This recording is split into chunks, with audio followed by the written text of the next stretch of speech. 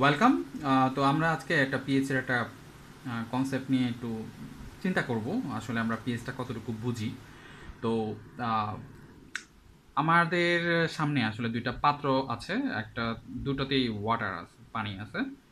তো প্রথমটা 25 degree Celsius তাপমাত্রায় এবং আমরা সেকেন্ডটা দেখতে পাচ্ছি 75 ডিগ্রি সেলসিয়াস তাপমাত্রায়। এখন কোশ্চেন হচ্ছে, যদি 25 ডিগ্রি সেলসিয়াস তাপমাত্রার পিএইচ মেজার করে আমরা এখানে আমরা দেখতে পাচ্ছি যে পিএইচ এর মানটা হচ্ছে 7 এবং 75 ডিগ্রি সেলসিয়াসের পিএইচ মেজার করে এই পাত্রে মেজার করে আমরা পাইছি হচ্ছে 6। তো 25 ডিগ্রি সেলসিয়াসের পিএইচ এর মান যেহেতু 7, নিঃসন্দেহে এটা নিউট্রাল। আমরা প্রতি ডিগ্রি সেলসিয়াস পানি খাই, নিউট্রাল খাই। কিন্তু 75 ডিগ্রি সেলসিয়াস তাপমাত্রা ইনক্রিজ করার পরে পিএইচ এর মান 6 হয়। এখন প্রশ্ন হচ্ছে যে 75 ডিগ্রি সেলসিয়াসের পানি, তাহলে সেটা কি অ্যাসিডিক, বেসিক না নিউট্রাল? আপনি একটু ভেবে আহ, চিন্তা দেওয়ার অ্যান্সারটা দেওয়ার চেষ্টা করেন। আমি অ্যান্সারটা দিয়ে দিচ্ছি যে 75 ডিগ্রি সেলসিয়াসের যে পানি, আসলে পানি তো সবসময় নিউট্রালই থাকে, কিন্তু 75 ডিগ্রি সেলসিয়াস পানি যেহেতু পিএইচ এর মান 6, আসলে এটা নিউট্রালি।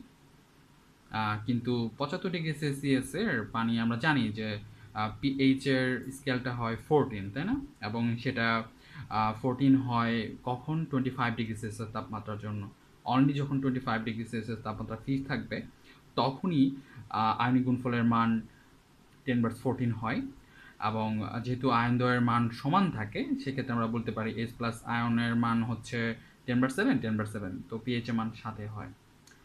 75 ডিগ্রি সেলসিয়াসে আসলে পিএইচ স্কেলটা একটু হ্রাস পেয়ে 10/12, মানে এইচ প্লাস আয়ন ও এইচ মাইনাস আয়ন দ্বয়ের গুণফলের মান 10/12 হয়ে যায়। তো যেহেতু আয়ন দ্বয়ের গুণফল বা পরিমাণ সমান থাকে, সেক্ষেত্রে এইচ প্লাস আয়নের পরিমাণ হয় 10/6 ও এইচ মাইনাস আয়নের অ্যামাউন্টও 10/6 হয়ে যায়। সেক্ষেত্রে আসলে পিএইচ এর মান 6তেই নিউট্রাল থাকে। তো এইটা আসলে টেম্পারেচার ইফেক্টটা আসলে একটা বুঝবার ব্যাপার ছিল। ধন্যবাদ।